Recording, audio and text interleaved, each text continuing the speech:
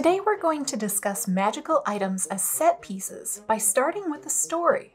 Sitting in a tavern after raiding a lost ruin near a swampy settlement, the group divides up their loot. The leader parcels out what they recovered: old coins, a few gems, and what appears to be a magical ring. As per tradition, the members of the party with the most monster kills chooses their pile of loot first. This time, the group's fighter fared well against waterlogged zombies, and so they take a small stash of gems for themselves. The wizard goes next and takes a pile of coins, then the group's leader picks up a small statuette for themselves. Finally, the rogue is left with the magic ring. What could it do? What is it worth? Rather than pay the appraisal fee and lose any value they may have gotten, the rogue decides to slip the ring on. It goes on easily and can be removed, so no obvious major curse there. Over the course of their day, they try to puzzle out what it does. They don't have much to do while they wait for their companions, so they head to the tavern.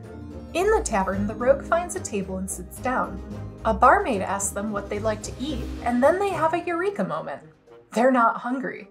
Not even a little. Perhaps this is the magical effect of the ring. They decline a meal and figure they'll see if they're right. Hours roll by, but their hunger does not budge a bit. They've finally acquired a useful item, something to keep their belly full while adventuring. They'll save a boatload on ration money. As the evening sets in, the rogues never seen the tavern so full. Their party arrives shortly after the dinner rush and joins them at the table. The party orders food as the rogue tells them about the magical properties of the ring. The wizard, initially concerned, decides that it can't be too dangerous as long as they keep an eye on it. The party eats and chats and drinks and laughs. The rogue, abstaining from food of any kind, chuckles like it's a parlor trick at this point. The evening stretches on and the tavern remains full and mirthful. After a while, the other party members order seconds, and then thirds. The tavern is more crowded than usual at this time of night, and some people are eating standing up since each table is full. The cooks are working furiously in the back as orders continue to come in. A man who's been here as long as the rogue has is on his 7th plate. The barmaid can be seen sneaking scraps at every chance. The wizard in the party, peering over their 3rd stein and 4th full dinner, sighs. They've noticed a pattern. "Are you all still hungry?" they ask as the party nods, barely stopping to look up from their plates. A fight in the bar has now broken out over a drumstick, and someone else is yelling for more food. The wizard looks over at the rogue and says, "Take off the ring." The rogue, realizing what's going on, sighs. Not a lucky get after all. The ring slides off their finger and the crowded tavern suddenly calms down. The party stops eating, suddenly feeling sick as others in the tavern realize how gluttonous they've become. The wizard takes the ring and quietly drops it into their bag of holding, and the rogue's stomach grumbles. The magical item in this story is a simple example of weird magical properties you can apply to items in your game. The Ring of Hunger is a simple ring that, when equipped, projects the hunger of an individual to the people around them. This person feels no hunger themselves and will unintentionally starve themselves because of it. The ring does not have to bind on equip like many other cursed objects would, but it easily could, which would compound this problem when used in any game. This is an example of a magical item that can be used as a storytelling focus in any simple session. Magical effects like this can make for great centerpieces in any story. This ring might have been a tool used in ancient times to control a kingdom, or it could have been created to spite a single person.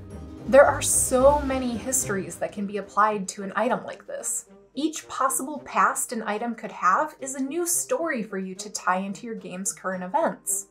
Not only is a magical item with disastrous effects an interesting thing in and of itself, it also acts as a small self-contained mystery for your players to unravel. In our story, the characters come to understand what the ring is doing rather quickly.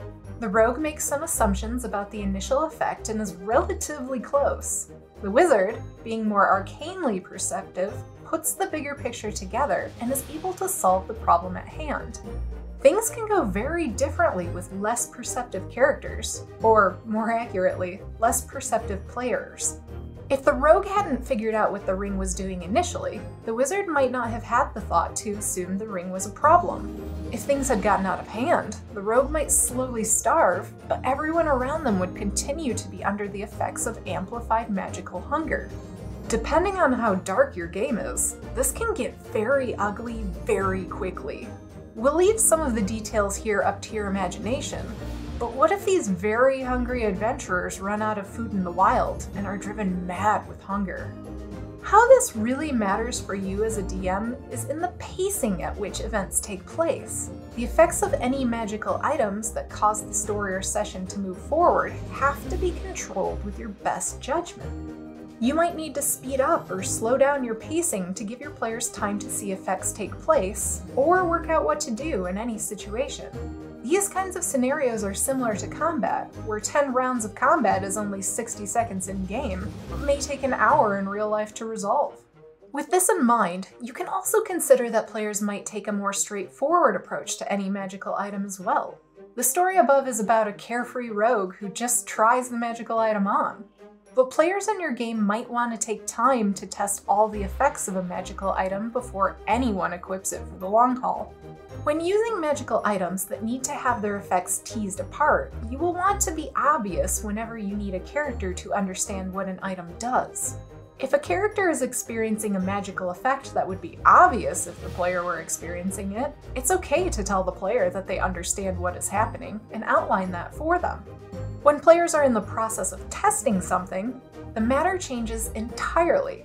Some of our players love when there is a problem that can be tested repeatedly. Some of them hate it.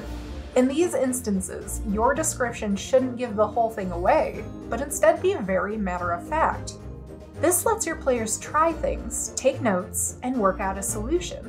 If your player's character would get the solution based on the facts they have learned already, it is okay to give hints or even outright tell them to avoid confusion and keep the game moving.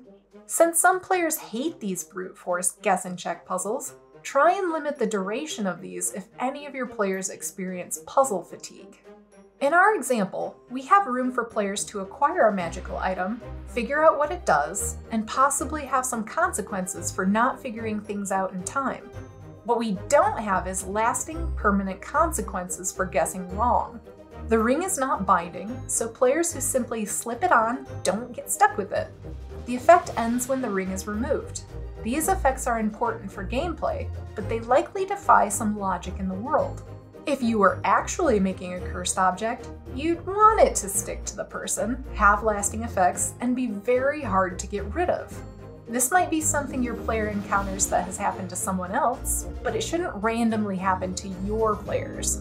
It's not that it couldn't happen to your players, but it simply isn't fun to have the DM force bad luck upon them.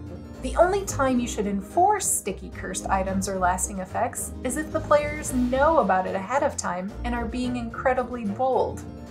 Or stupid. Even in popular video games, this is frowned upon. Dark Souls, one of the most brutal video game series out there, has moments where the player will just die or befall some other horrible fate just because they didn't know about it. The only reason it works for Dark Souls is because its respawn mechanic is incredibly forgiving, and dying is part of the learning experience. So don't subject your players to unforeseen or random bad effects unless there is a really good way to rectify them through player action. A magical item of any variety can fill up an entire session with lots of fun, challenging, or even silly experiences. The example we use today is on the darker side, as it is based around unnatural hunger. But a magical item could just as easily make everyone's hair fall out, scramble everyone's speech or writing into anagrams, or create a creature that only the drunk can see. The great part about these kinds of sessions is that the whole thing revolves around magic with some set functionality, and your players get to work out how to fix whatever situation they've gotten themselves into. These kinds of sessions work great so long as you stick to a few simple rules. Be clear with description, and don't be too cryptic. Control your pacing so players have room to solve magical mysteries. And finally, don't punish your players randomly or force bad luck on them. It's not always fun for them. With these rules in mind, you're ready to set up a simple magical item session that your group is sure to love. These can nest easily in any campaign as a one-off, or they can be the mainstay of larger campaigns with new items each session. Try out a magical set piece and see what happens. If you liked this idea, check out our other videos and subscribe to the channel. If you really liked it, consider supporting us on Patreon. Happy DMing!